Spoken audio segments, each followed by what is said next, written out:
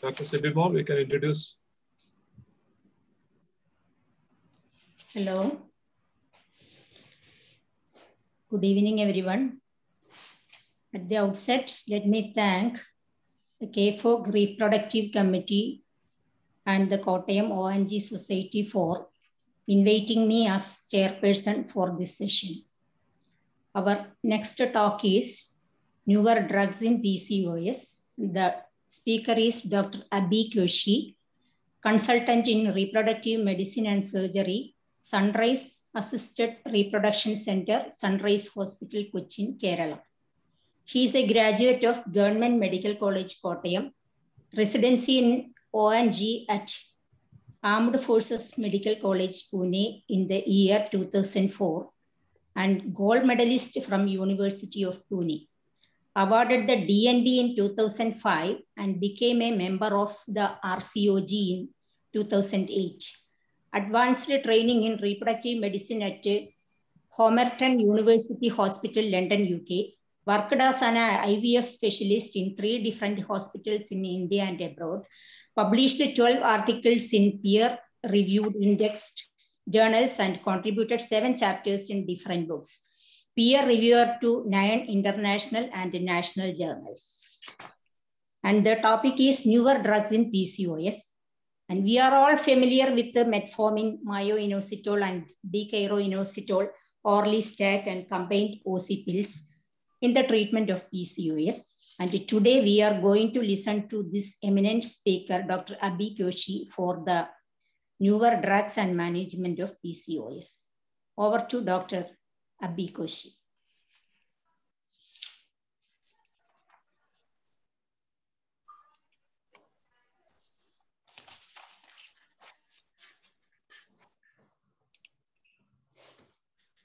Very good evening to all of you. After that very interesting talk by Dr. Elizabeth, my job becomes a bit more easier because I can focus on the new drugs in PCOS. Can you a little more louder, please? I thank all the organizers who have invited me for this talk, and I hope it's beneficial for all of you listeners. Thank you. So PCOS is not just a single disease, it is a disease spectrum. And it has multiple problems which occur at different times and at different age groups in different ways and has to be managed accordingly. Management is primarily by lifestyle changes which we always undermine, and it does come in different ways from different specialists. But my talk will be to focus on the areas of medical management which could be related to the cycle control, skin and hair related issues, infertility, metabolic problems, and malignancies and pre-malignancies of the uterus. Now, my talk will be broadly into 2 different groups. One is the new drugs which are in PCOS, or the application of new drugs in PCOS. And the second one is new evidence regarding existing medications. I've also taken this second area because the new drugs are quite limited, and it would not be right to just limit me to that particular area. Now, the first group of medicines, and in fact, all the new medicines which I will be talking about are primarily drugs which came into the management of diabetes, but is now also being tried for the management of polycystic ovarian syndrome. And that is because, as we all know, there's a lot of overlap between not just clinical symptoms, but also a lot of biochemical problems behind polycystic ovarian syndrome. Now, Abhi, sorry to interrupt. Your voice is a bit low. Okay.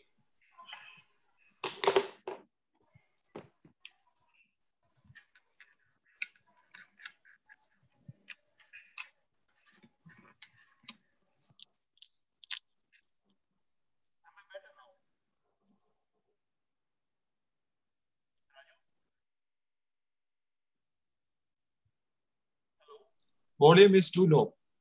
Can you hear me now? No. Previous one is better, Dr. Maybe our headset matikolu. Okay, I'll just go directly. I think you can hear me now. This is better. Yeah, better. Right. So the first group of medicines is glucagon-like peptide 1 receptor agonists. As you know, these are medicines which are primarily used in diabetes, and they work primarily on the gut hormones to be specific. And The GLP-1 works primarily by stimulation of insulin secretion, inhibition of glucagon secretion, and this leads to suppression of food intake and appetite, which leads to improved glucose homeostasis. Now, all these things will improve the diabetic profile, but also manages the obesity part of things also. Now, there are two molecules which have been tried. One is exenatide, which is an older one, and then there is liraglutide, which is a newer molecule. The first study was on exenatide in 2008, and the further studies have been on liraglutide after that, which is the most researched molecule now, and that is the more commonly available one also. The areas where these molecules have been studied is in the field of weight loss, improvement of menstrual frequency, and also with reduction in hyperandrogenism.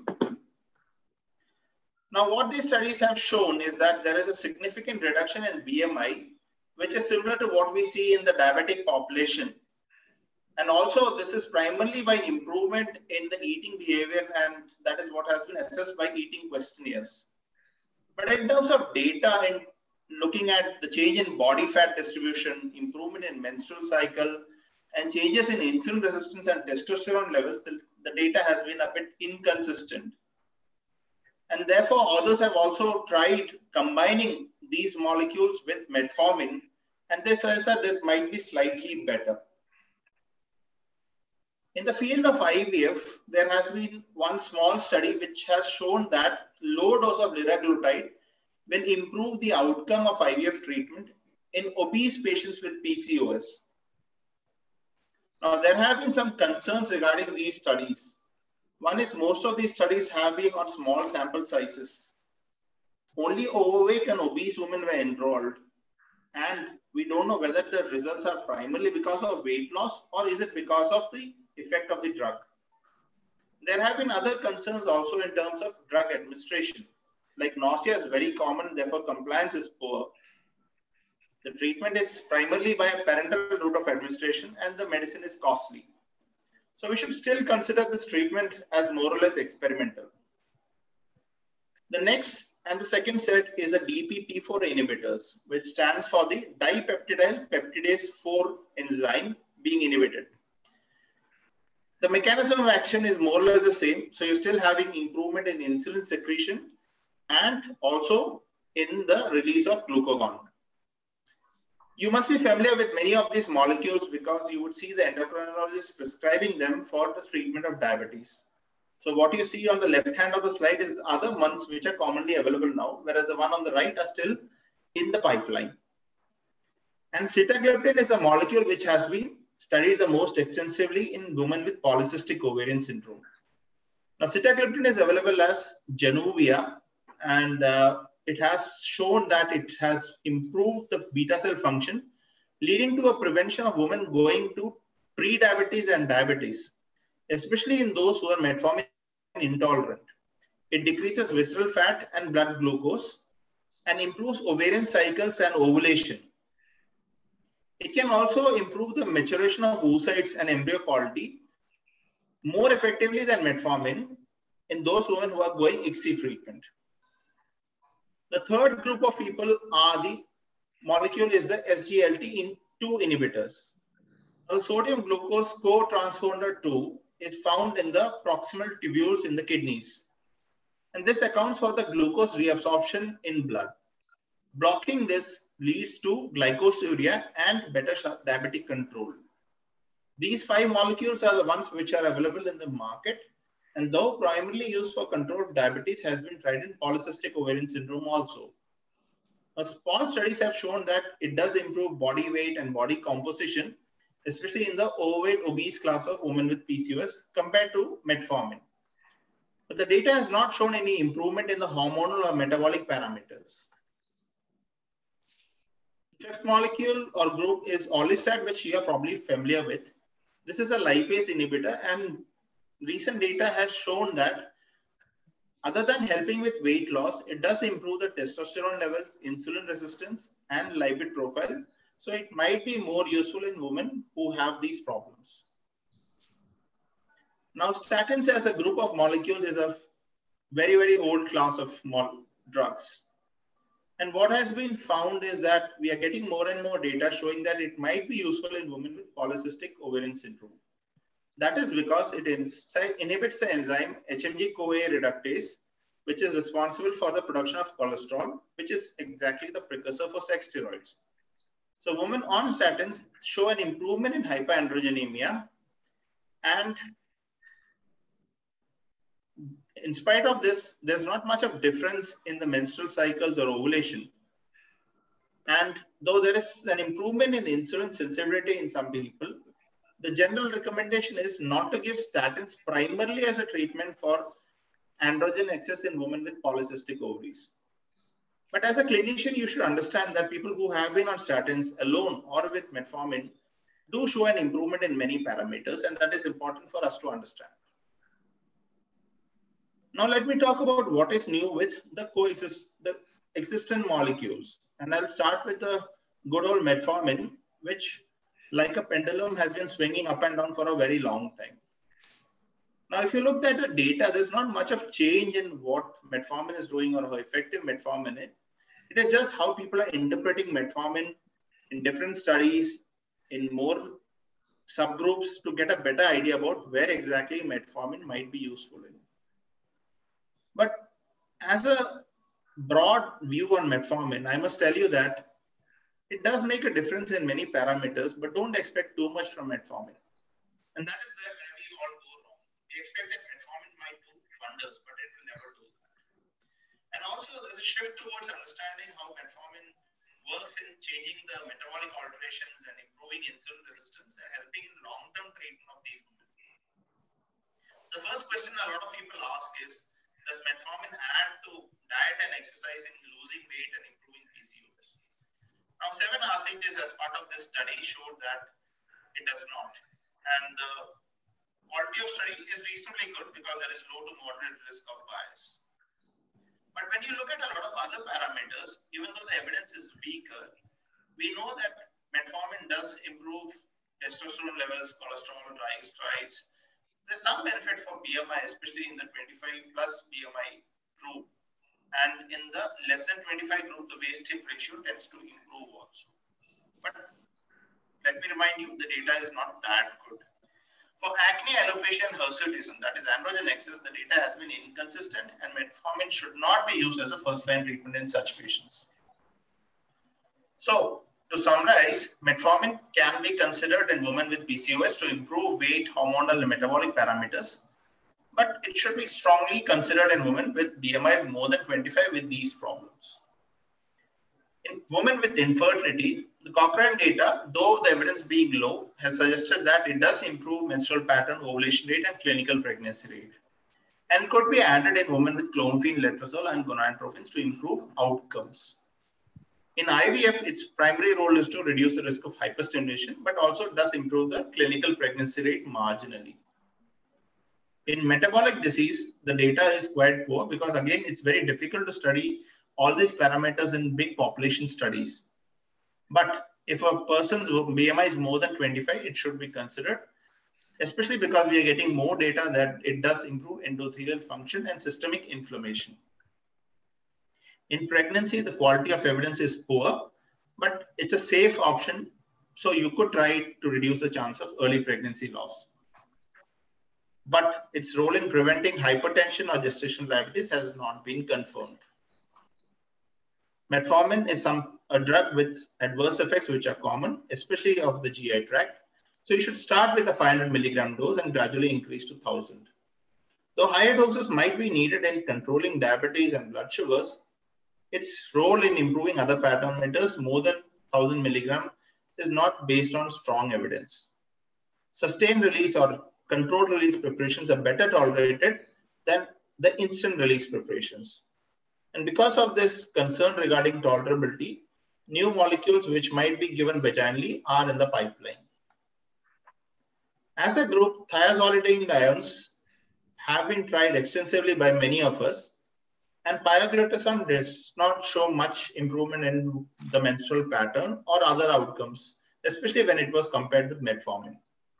Rosiglitazone was better, but because of the concerns regarding adverse effects, and also because it being a category C medication, its widespread use has come down.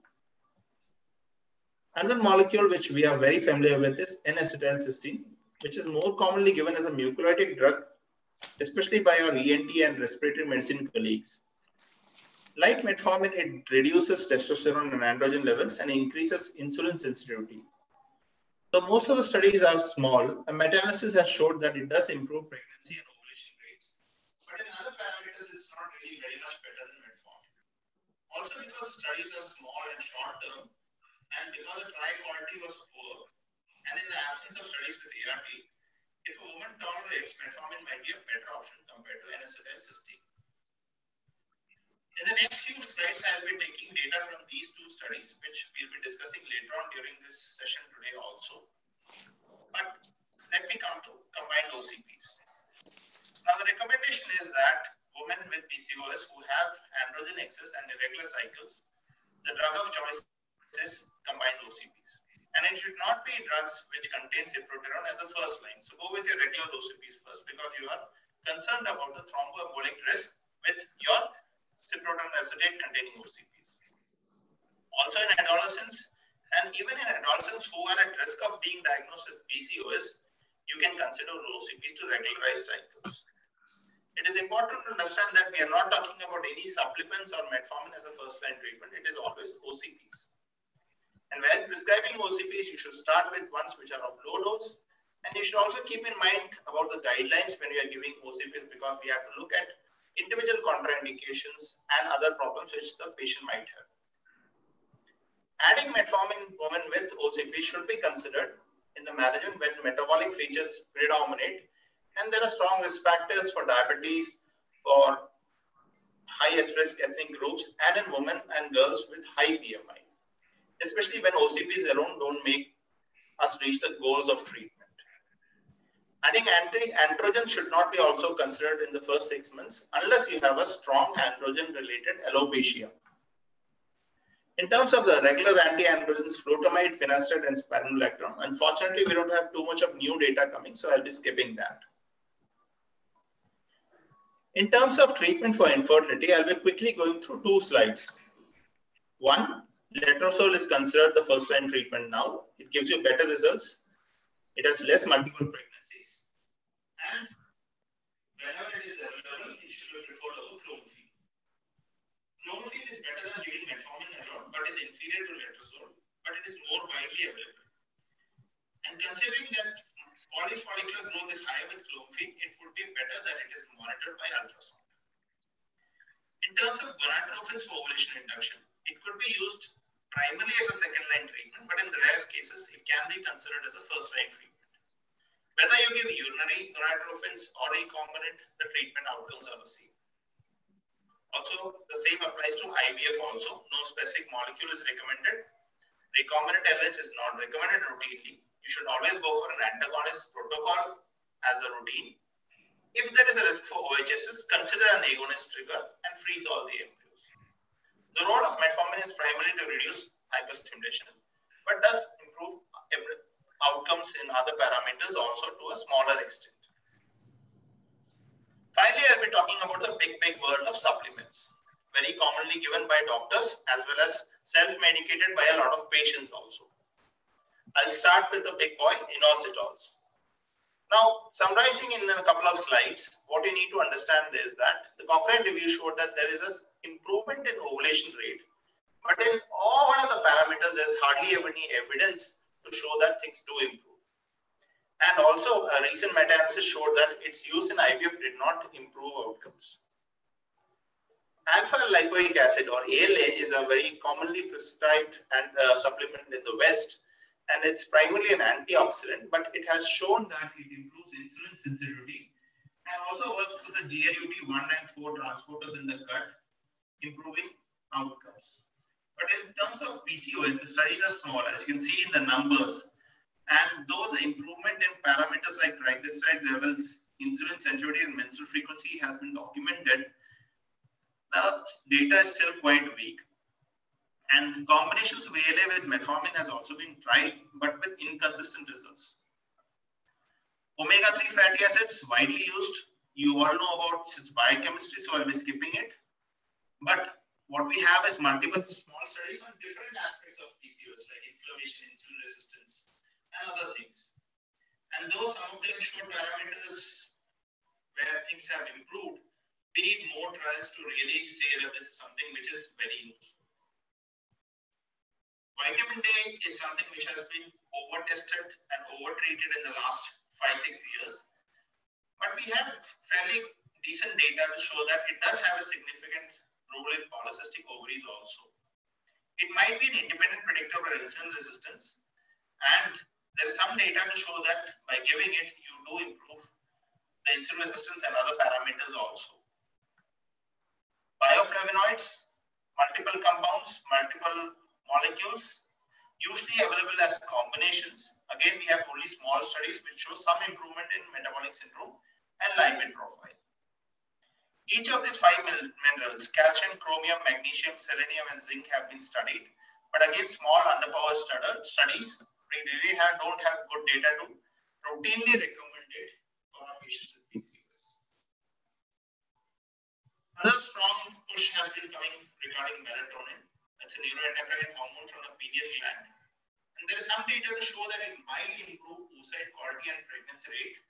But I said it's might. And its administration might improve IVF and other clinical parameters, but we need bigger studies and good data. Probiotics have been tried in many different problems, and now they have tried it in PCOS also. And small studies have showed that it does improve weight, sugars, insulin, triglycerides in some studies, but in others it has showed no difference. To summarize, if you look at this good meta-analysis which has looked into many of these molecules, there is no high-quality evidence to support the effectiveness of nutritional supplements and herbal medicine for women with PCOS, and the evidence regarding safety is also lacking. So we need high-quality studies and better data before we actually recommend it to our patients, especially when we need to understand that these are expensive, and giving medicines which don't have good data over a long term, and especially when you're considering safety also, is not very good medical practice. So that concludes my talk. Thank you very much for your patient hearing.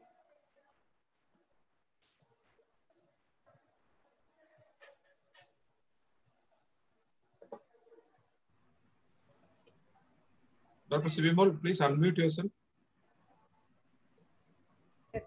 Thank you, Dr. Abi, for that interesting presentation. He has described the different aspects of treatment of PCOS, and now the topic is open for discussion.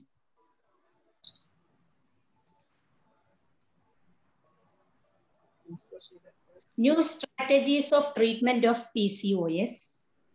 This question is to Dr. Abi KOSHI. And I think he has described all the aspects of treatment. And anything more to add, Dr. Abi?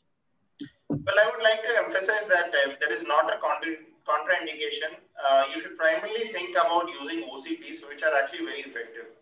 Unfortunately, we have a tendency in Kerala to think about OCPs as purely hormones, and our patients are really scared about hormones. So don't use those words inappropriately. Tell them that these are things which your body is normally producing. We are just giving you in small dosages to make things better. And if you explain it to your patients, you will really find that your patients are very compliant with treatment, and they get excellent results. Compared to all these nutritional supplements which are available, none of them will give you the good quality of results which you get there. And I feel quite odd when we get patients saying that, look, with a senior doctor or senior gynecologist has told them that don't take this medicine for over a year because you might develop cancer or some other problem. So all these things need to come out, and we as doctors should really improve our practice in this particular area so that we could give good quality care to our patients. Thank you, Dr. Abi. And the next question is to Dr. Elizabeth. How can we genetically substantiate PCOS?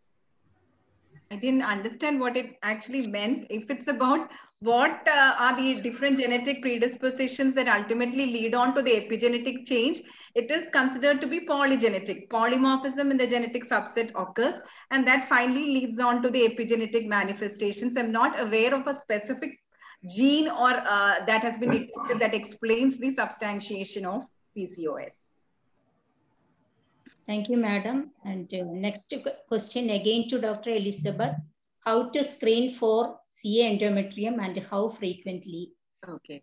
As such, both the ISHRI and the ASRM do not actually routinely recommend screening for CA endometrium in PCOS women. So it will be the same charges that we are setting, that is in the perimenopausal women with an ET of more than 12 and in a postmenopausal woman with an ET of more than 6 mm or 5 mm. We have to screen, we have to do an endometrial biopsy in these women.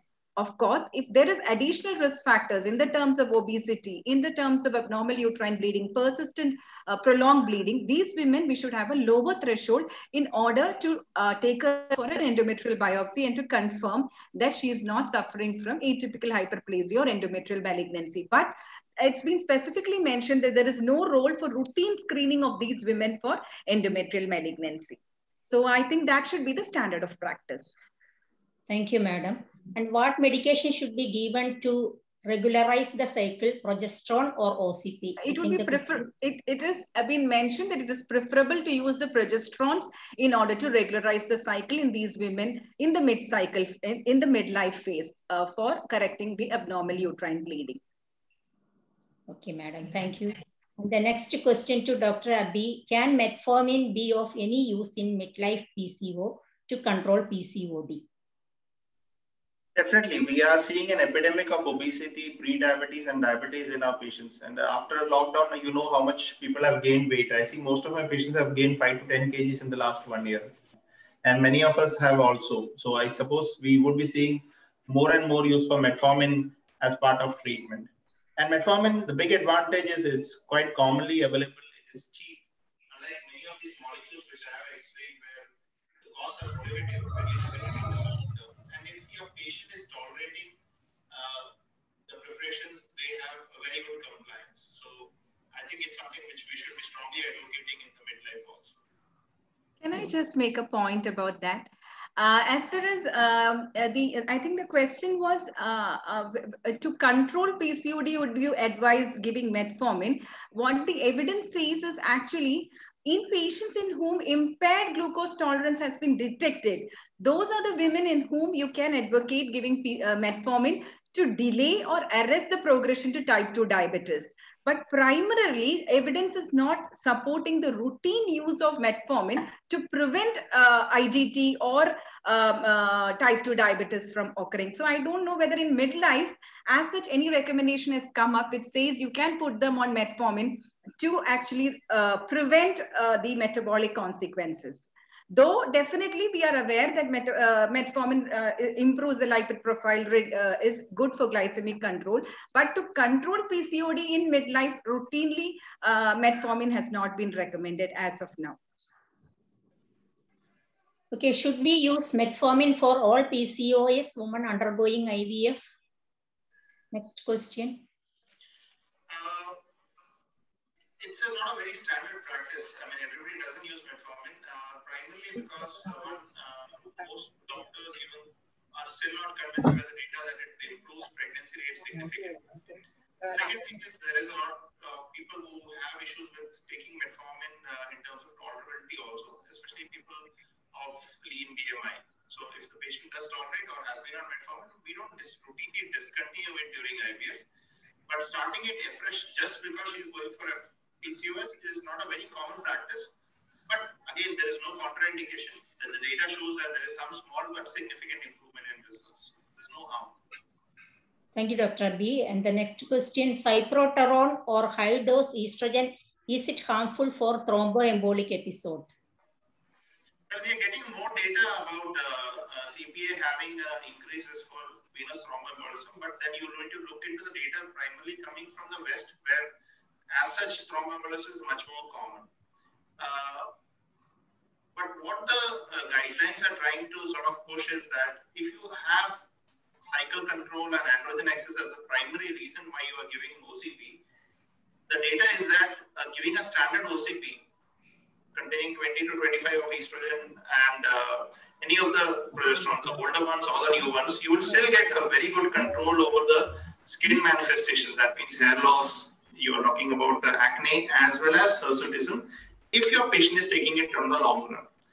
Also, from an Indian point of view, the cost of a regular OCP can be less than 100 rupees. Whereas if you are taking one with CPA, you're looking at 300 to 400 rupees. So there's a big difference in cost also.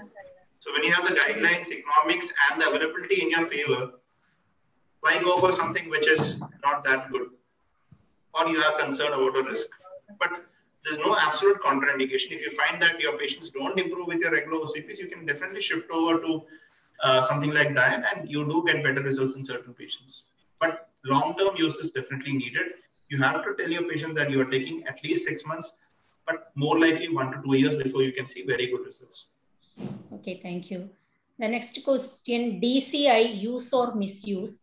Considering cost and bleak evidence, why don't we stick to metformin in indicated cases?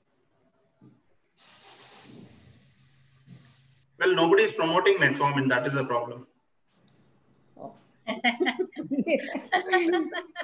The last question, please opine about safety of OCP in midlife regarding VTE and breast cancer risk. In midlife, there has not been strong evidence to suggest that there is an increased risk of breast or ovarian cancer. But of course, in the midlife, it would be definitely preferable to avoid using oral contraceptive pills and go in for progesterone to regularize the periods. And if at all we need to use it for breakthrough bleeding or irregular bleeding, it would be preferable to use the low dose preparations. As far as oral contraceptive pills is concerned. But definitely it is preferable to use the progesterones in order to control the abnormal uterine bleeding during the midlife. Okay, thank you, ma'am. Thank you. I think there are no more questions.